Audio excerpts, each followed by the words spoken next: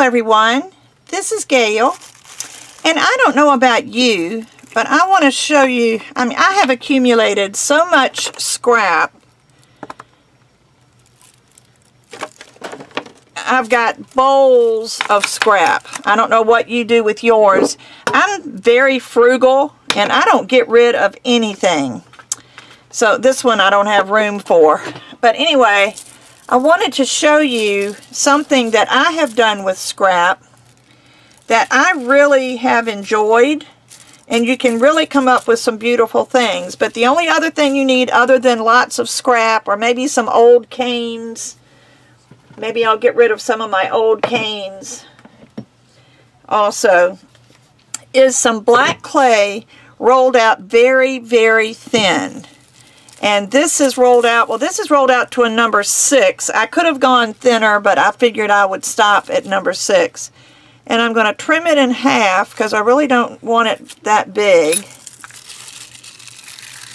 I cut my paper. Now, my blade's not that sharp, but evidently sharp enough to cut this plastic deli wrap. I'm going to start with this one.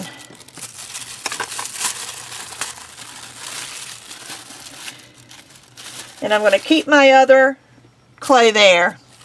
But what I'm going to do, I'm going to show you how to do a Stroppel cane. And I'm sure there are other ways to do it. I met Alice Stroppel in Florida at a Fandango and thoroughly enjoyed, you know, her class. And this, she didn't teach how to do this, but I just wanted to show you, and I'm going to cut. Well, I don't want to cut it since this is very thin. Cutting, oh, I'll do it anyway. Maybe I'll cut this way instead of slicing. Maybe that way it won't cut my paper. But she was like the rest of us, had developed a lot of scrap clay. Didn't know exactly what to do with it, so she started playing. And she came up with this, what we have always called the Stroppel cane, named in her honor. And I'm sure there are other versions, but I like to give Alice credit where credit is due. But there are different things here, different pieces of scrap. This is a part of a Bargello cane that I had. And what I'm going to do is I'm going to lay this on the black clay. Doesn't have to be in any particular order.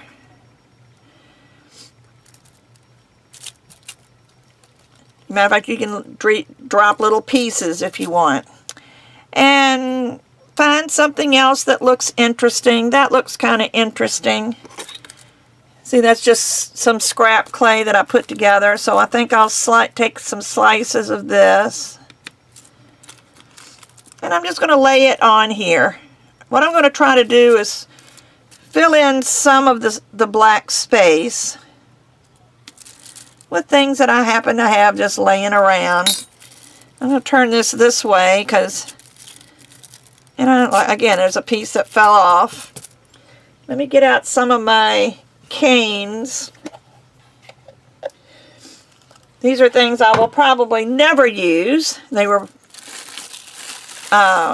made for a reason, and they've been sitting for like 15 years, so I think it's time that we do something with these.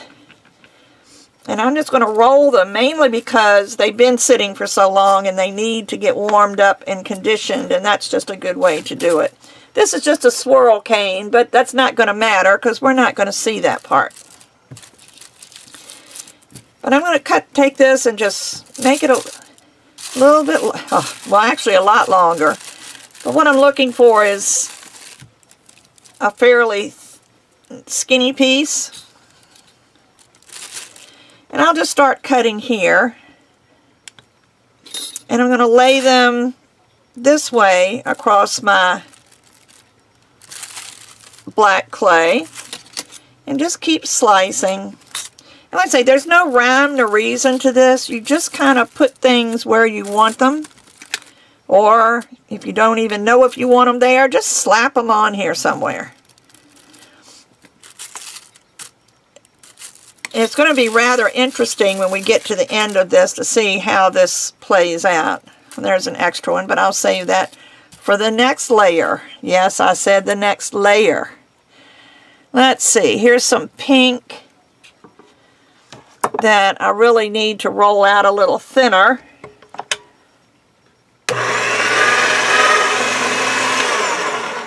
And what I'm going to do, I'm going to put a patch there, and I'm going to put this, because this cane is going to, this end here, looking this way, is going to be the face of your cane.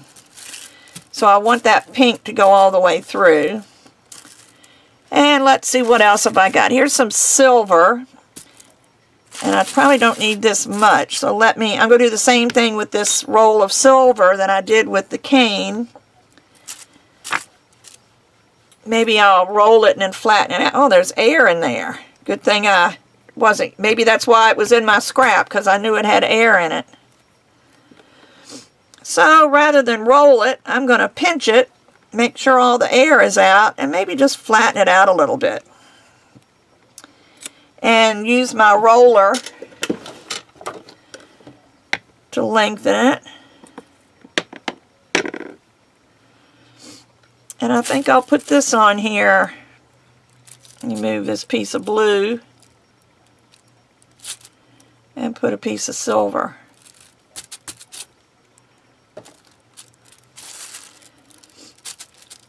But you just keep doing this with different things. Here's some scrap from a static cane that I made. And I'll just flatten that out. Because like I say, you're going to be getting this from the side, so it doesn't matter if you mess up your design. And I'll probably cut this into pieces. I'll put a piece here. The idea is to try to fill in most of your black. You don't have to cover all of your black. Let's see, since that's got a gap in it, I'll put that there. I'll just keep finding blue. I'm just going to keep adding blue over here in the same place. And let's see, I'll just kind of stick that in there. And I'll put something in here. Let me just get this because it was on my table. Alright, so that's okay. So now I'm going to take this thin clay that I cut off. I'm going to lay it on top, and I'm going to lay it and kind of press as I do this so that we don't get it, as little air in here as possible.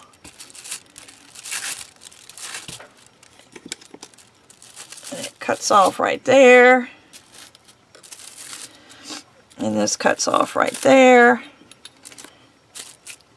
But if you want, you can even press this way with your fingers just to try to press out any air that might be trapped in there. Because we do know that air is not our friend. So then we do it all over again. Let me see what other little cane might be in here. This one's interesting, but rather than roll it, I'm going to just slice this one.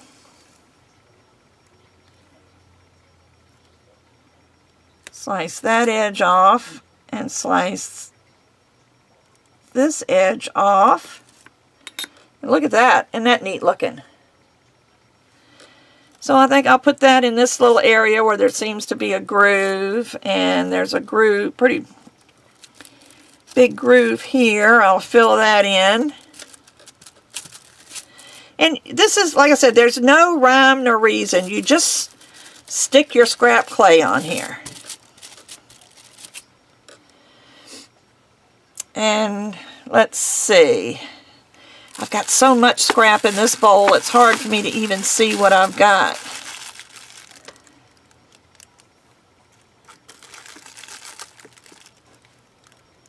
Okay, there's a thin piece. I'll just kind of stick that there.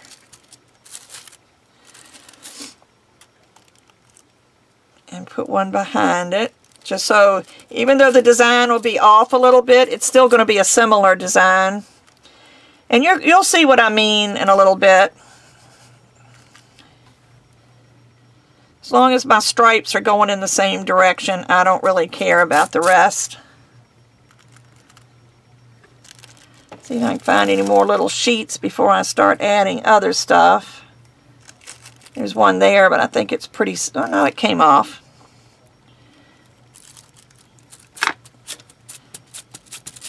Alright, and let me see. I'm just going to take this. It's all stuck together. I'm going to try to get this yellow-green. And if there's blue on it, it doesn't matter. I think I'll put that in here. And maybe fill in this end there. I don't know. I don't know that I want to mess that up. Oh, here's this. This will be fun. Let me separate that. And let me cut it.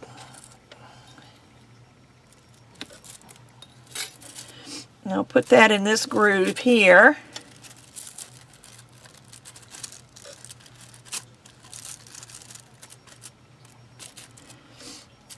And here's another one. Anyway, you just play. And you don't have to fill every one of them up. But I need some color down here. Let me see. Oh, this is interesting. This is a fern cane, or part of a fern cane. Let me see if I can slice this. I don't know how successful I'll be. But see, that's how much of it I cut off. And I'm just going to, I'll even thin this out just so it won't be quite so thick. And I'll put this over here. And I'll just stick this on here somewhere. And that seems to be pretty covered. So I have some more clay over here. Let me see. I've got this wide.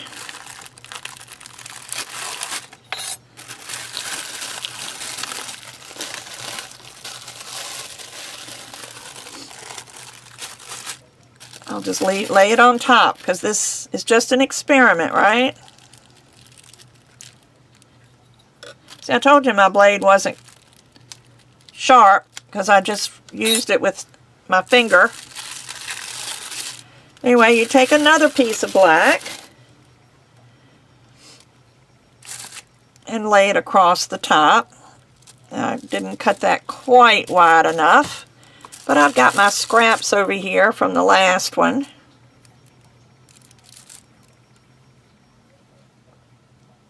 I'll just fill in some spaces because this is all scrap except for the black. So it doesn't really matter. But I just like to separate the colors. But you keep doing this, you keep layering and layering and layering. The only thing is it is good to separate your color or your rows by color, but it's going to give really an interesting effect. For those of you that have never seen one, you're going to love it. So let's go again. Let's see, what else have I got? I've got this. That might look good squashed. It's a spiral cane. So running out of space here, but I am working on my clay space. In the process of moving all of my paper goods into another room, which means I can spread out in this room and have more room for my clay. I can get rid of a lot of this clutter so that I'll have more workspace here. So that'll be nice. And let me see, I'm going to look at this from the end. And I think I'm going to cut this in half. Since I don't have any really big blobs of color, on any of the other rows. And here's this cane I had left over. I think I'll just stick that in there now. And let me flatten this out a little bit more. You can tell by the way it's cracking, it's not very conditioned. Again, these have been sitting for a long, long time. I got into this mode where I loved making canes and I didn't know what to do with them after I made them. So I've got lots of these little extra canes that are pretty much useless. I was just learning a process. Even though that looks black, I know there's color inside, but I don't have to worry about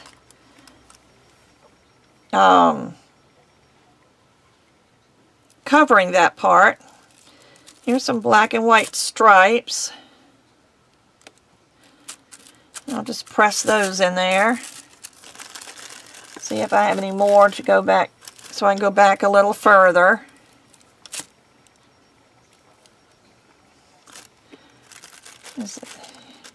See, this is just a good way to get rid of your scrap. Whoops, that's going the wrong way. But it doesn't really matter.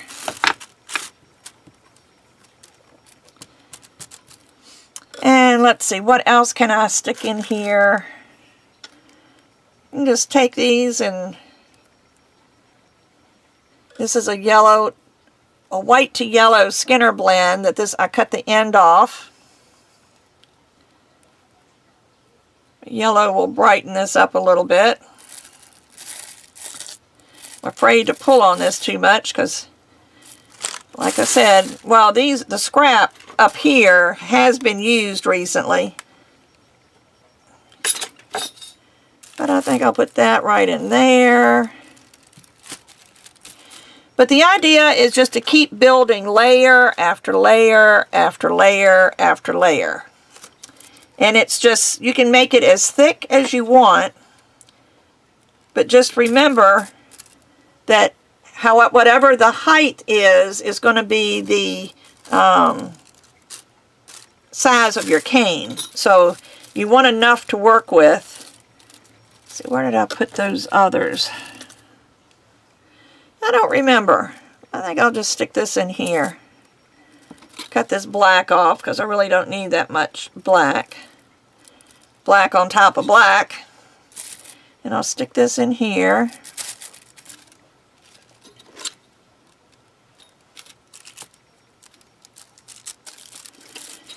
And just keep slicing this till I get enough to go all the way through to the other end. But you just play.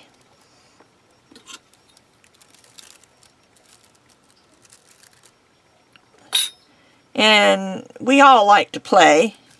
Even as adults, we like to play. But there's a green there. Let me see what else I can find in my scrap. See, I've got so much stuff. Here's a kaleidoscope cane. Some thin end slices. I'm going to put that there.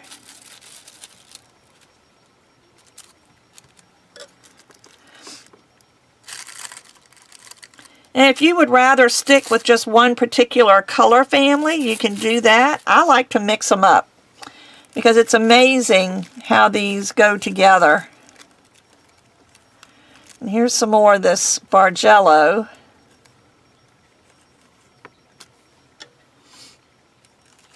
That I'll just stick down here.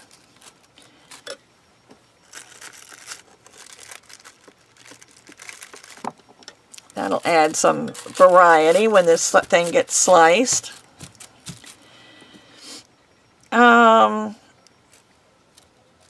Let's see. Just going back into my little stash here. Here's a little cane that, again, it's another swirl. I got into these swirls because there was a time I was making a lot of flowers and I needed flower centers. So I just started mixing up things for flower centers. Matter of fact, that's what this is, flower centers. And they're just little strange. Here's a white spiral. Although I still use those, but I will, again, it's black on black.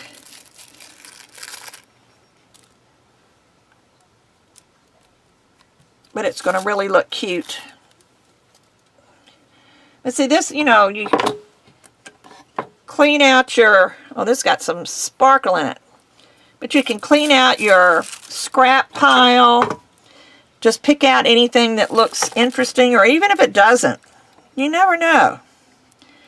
I'm going to cut this in on the right side of my blade. Can you see the sparkle?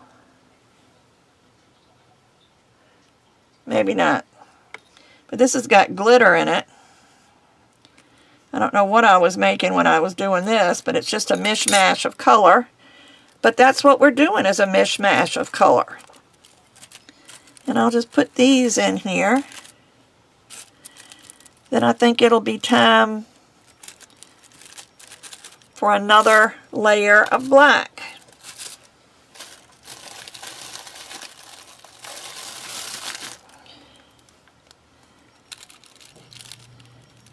Didn't cut these wide enough. Although I think I started out with a thinner sheet and I just kind of built up as we went along.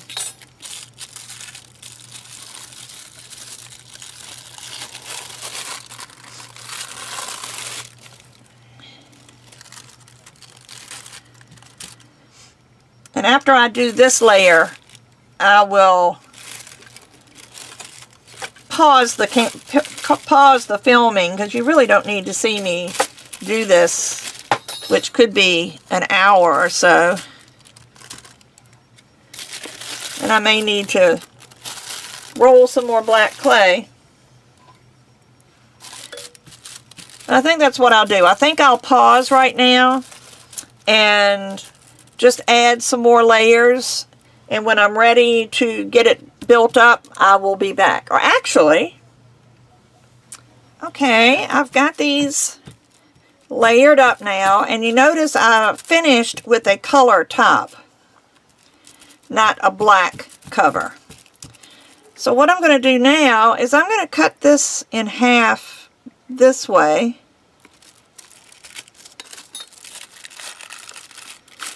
And move this to the top of that. And now you might want to trim these ends a little bit. Just get rid of some of the weird little ends that are sticking out. It doesn't really matter.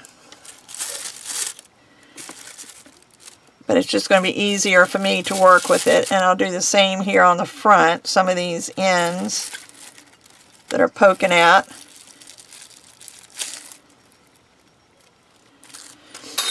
And you just press. And what I would do now is put a piece of black on top of this, so that your top and your bottom is black. So I'll just...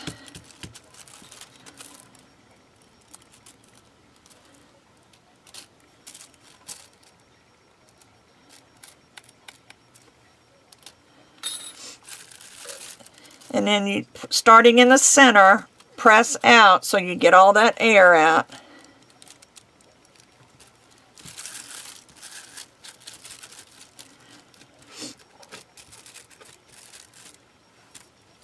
And just press and press. If you want to reduce it, you can reduce it. That's that leaf, that fern leaf. It's not very conditioned. Wants to crack on me. I'm just going to compress it a little bit. And I'm going to take a slice. And look what you've got.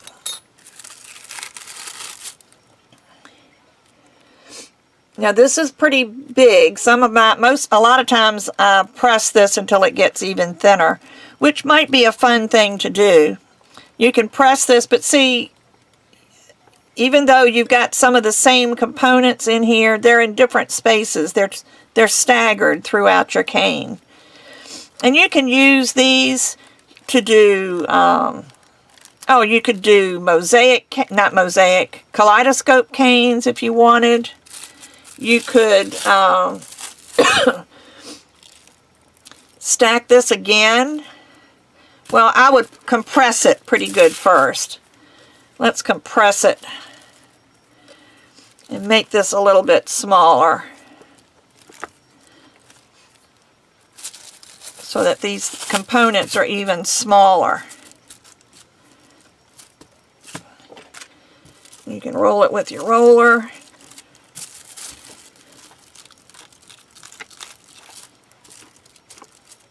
I should have watched Alice's channel. If you haven't, she does have some YouTube videos as well as some websites. I'm not sure. I haven't looked her up in a long time. But it would be very interesting if you wanted to look her up and see some of the things that she does with her Stroppel canes. I'm going to go upstairs and get a picture that I made out of scrap canes and Stroppel canes. And I ended up making a landscape. And that's something I may do in the future, but keep falling off my roller here. But see, that's compressed quite a bit, and it makes it not look quite so regimented. But again, if you want, and you can go this way or you can go this way, depending on how big you want your canes.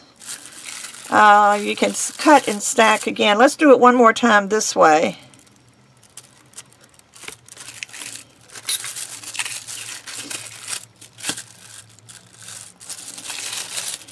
And just continue compressing.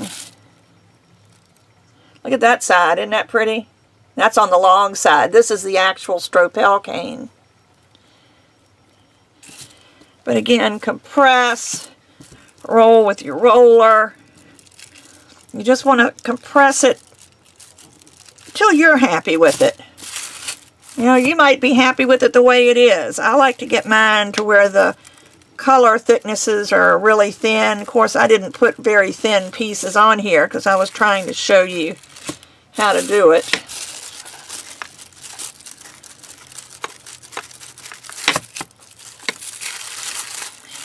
And I like to flip it over and do the same thing on both sides. Because remember, some of this clay that's in here is not conditioned, so you want to make sure it all gets to the same temperature. And that looks like a little bit of air. I couldn't tell if it was a bump, but that's a little bit of air. Just poke it with the needle tool and then press it out.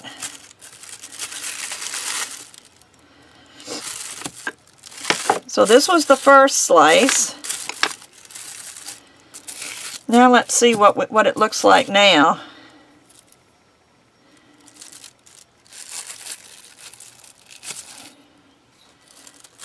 Look at that. Isn't that wild looking? That is really cool. And these down here are not as compressed as the rest, so I will probably roll on this side for a bit.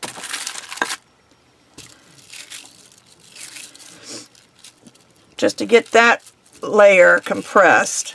And you can cut and stack again if you want. There's, you know, it's no rhyme nor reason to this. That's one thing I like about this type of cane, is you do whatever you want.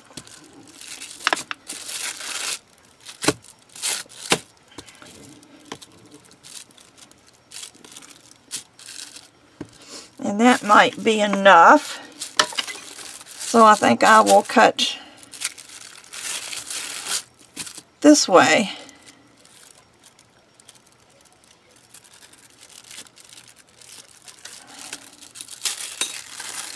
But before I put them together, I want to show you the difference. All right, that's the middle of the cane. This is the end of the cane. See the difference? Because you never know what it's going to look like. But I'm going to just take that and put it on top. I might flip it over because it's shaped better to fit that way. And then I can press this together, and then I can just, you know, use this in my landscapes. Or, whoops, that wasn't even a full slice. I guess if I got it off my plastic wrap and onto a surface where it'll stick, it would be even better.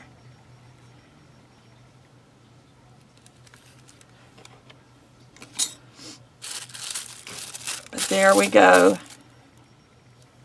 With that, is that not cool? But that is a Stroppel cane. Now I'm going to pause the camera. I'm going to go get my picture. It's upstairs in my bedroom. But just imagine, you could do anything with this. You could make a bracelet out of this. You could cut slices and just put them up next to each other and make a gorgeous bracelet, which is what I might do. But it starts this way, then it compresses down to this, then it compresses down to this. You just keep compressing and then cutting and stacking. So I'll be right back to show you my other picture. Okay, here you go. I'll try to get it all in. This is a picture that I did, and I can't get it far enough away from the camera to get so that you can see it all. Let me move some of my scrap and maybe I can get it a little bit closer. But this is my thing, and see, these are all Stroppel canes that I sliced and used as a hillside. This is very abstract, as you can tell. Then I cut cane slices. I had leaf canes, I had flower canes. Here's the fern cane. You know, just different things here. I did a brown and black and gold and red Stroppel cane for the trunk of this tree. And then I did specific colors. Still got a bowl of scrap over here. I did specific colors. Like these are yellows and light greens and some white, some ecru. These are all Stroppel canes. This one was the reds and pinks. And you can see bits of color that are mixed in there because it's scrap. It doesn't matter.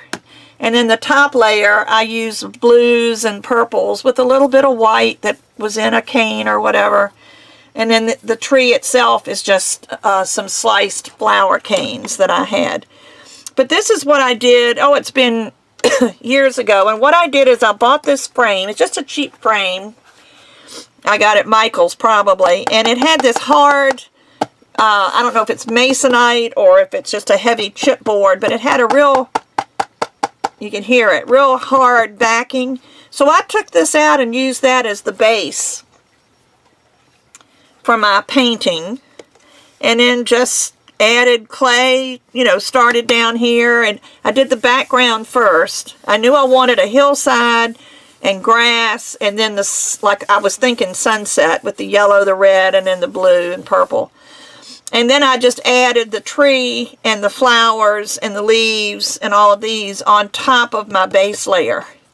But that's what I did with my Stroppel canes. This one just had a lot of pinks and purples. But see, if you look at it closely, which is the interesting part, there's some of the little black and white striped canes in here. Here's a pink and white striped cane. There's no telling what that was, but it's all through there. Just different canes I had and different scraps, and I just laid it in there. So this is one of the things you can do with your Stroppel canes, and I hope you would all give it a try. It is so much fun. It's a good stress reliever because there's no rules. You don't have to worry about, did I do this right? Did I do that right? It is just fun. And matter of fact, I have got a box up here of Stroppel canes, and I'll put this in the box. And then when I'm ready to make something, I'll have all of these to draw from. So I hope you like that. I have a good time with them. But I will be back again next week with another polymer clay video. Bye-bye.